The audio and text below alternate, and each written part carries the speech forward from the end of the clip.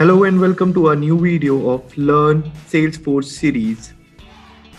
In this video, we are going to talk about how to create reports in Salesforce using Report Builder. Salesforce can provide you with both custom and new reports. In custom reports, there are some default reports in Salesforce which we will be talking about in the video, which you can just visit and customize as per your requirement. So in this video, we are going to take up a new report and just make a new report as per a sample business requirement or a use case. So under the reports tab, I'm going to have the ability to view all the reports that exist in Salesforce. In our case, we are going to create a new report, a new custom report for the better clarity of things. Creating custom reports will allow you to create reports based on any tab or object that you see in Salesforce. So these are basically the different objects or tabs that you see in Salesforce, going by account, their name, contact, account history, opportunities, activity, cases, etc. etc. You can create a report from account, opportunity, case, or whatever you want, depending on the data fields that you want in your report. Let's create a simple opportunity report to find out what's in your pipeline by selecting opportunity object.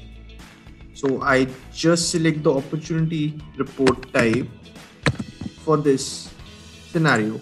So I'm selecting the report type opportunities, click on the continue tab, and there I can see all the columns, all the data fields which are related to the opportunity object. Now there on the leftmost side, as you can see, there are two things, outline and filters, which we will be covering one by one. So talking about the outline, there you have the group by group rows. You can just group your report by stage or by owner or by created date. Likewise, in our case, we are going to create a summary report to show the opportunities by stage. So I'm just simply going to add group by name stage. So I have grouped by my my report by stage. So there I click on the refresh and I can see the stage on the leftmost side and the report grouped by stage. Similarly, talking about the columns, if I talk about the columns, I can see that there are many things that I don't really need to know when it is about this particular requirement. So let's say owner role is not something that I'm interested in. So I can just simply click on the remove tab and get it down from the report.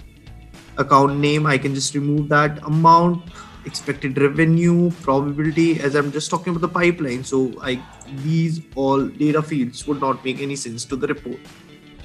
Similarly, as we have talked about removing certain data fields from the report, we can also add columns to the report. So let's say I want to see last modified date column in my report. So I just select that. I just go and refresh the report. I can see the last modified date being appended in the report.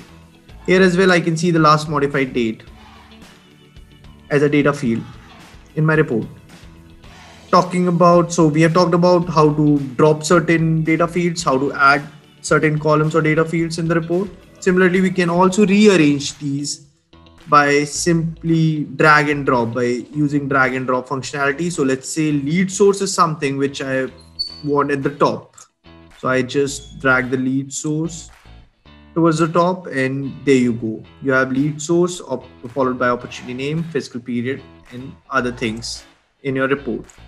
Since you have grouped by your report with stage, so there you go, the stage with the stage column. Similarly, talking about the filters, let's talk about the filters. Now in this particular report, we are talking about all the opportunities. So we have this business requirement wherein I want a report of all the opportunities being created since inception, but I want to exclude those particular opportunities which are residing at prospecting stage. So there's one filter that is going to be added in this that we'll talk about it. So talking about the opportunities, I'm talking about all the opportunities. So I'm not filtering the opportunities by any role or person. I'm not saying that I just want to view my own opportunities or my team's opportunities. I'm talking about all the opportunities. I select all the opportunities, click on done, and this is it. Now talking about the date range. So this gives us the leverage to determine the duration that I would like this report to run for. So let's say, as per my business requirement, I wanted all the opportunities being created since inception. So I'm taking the date value as created date. The range would be all time. Similarly, you can also create your custom date range for 10-15 days or whatever duration you want by simply clicking up start and end date. But for this matter, I'm talking about all the opportunities created since inception. So my range would be all time. Click on the apply tab, and therein you will see a certain increase in the count, because now we are talking about not just about the current financial year, or not just about the opportunities which have been closed in the current financial year, but the opportunities being created since inception. Now, as we have talked about the stage that as per your business case, as per this business case, we wanted all the opportunities, but not those records which are residing at prospecting stage. So I'm going to add one more filter to this by the name stage, wherein I would say that I do not want my stage should not be equals to prospecting. So this will give me all the records other than the records residing at prospecting stage. So there you go. So now my filter is talking about all the opportunities created at all time, and their stage should not be equal to prospecting. Now, as you can see, the prospecting stage is no more there in the report. Now there's one more feature that you can add to this report that will optimize, or that make it more visually, will give it more value to it. So you can basically just add chart to your report by simply clicking on the add chart button. Once you refresh it, you'll see the chart at the top of your report. Now, going by the proper chart properties, I just can change the orientation. Let's say I select the donor for this view, and now this will give me a holistic view of my report. So let's say there are 10 number of records residing at close one stage. There is a single record residing at qualification stage, and in total there are 20 opportunities, excluding the opportunities that are there in prospecting stage, which we have filtered out. Now you just simply go and run the report once you apply all the filters and rearrange, add or remove your columns. So there you can see all the related details based upon your applied filters. Now there's one more thing that you can do. Now this report can also be used as a component in any of the dashboard. You may also export this report to your personal system by simply clicking on the export tab and selecting a format in which you want to export the report. So I'll be exporting this report in .xls. By simply clicking on the export tab, this will open up a split screen and the report will get downloaded here. Now I want to name this report, so I just simply click on edit. I have not named this, so I need to save this report for future references as well.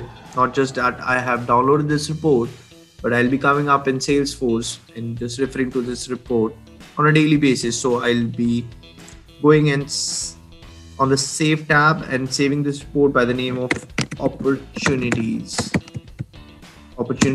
without prospect.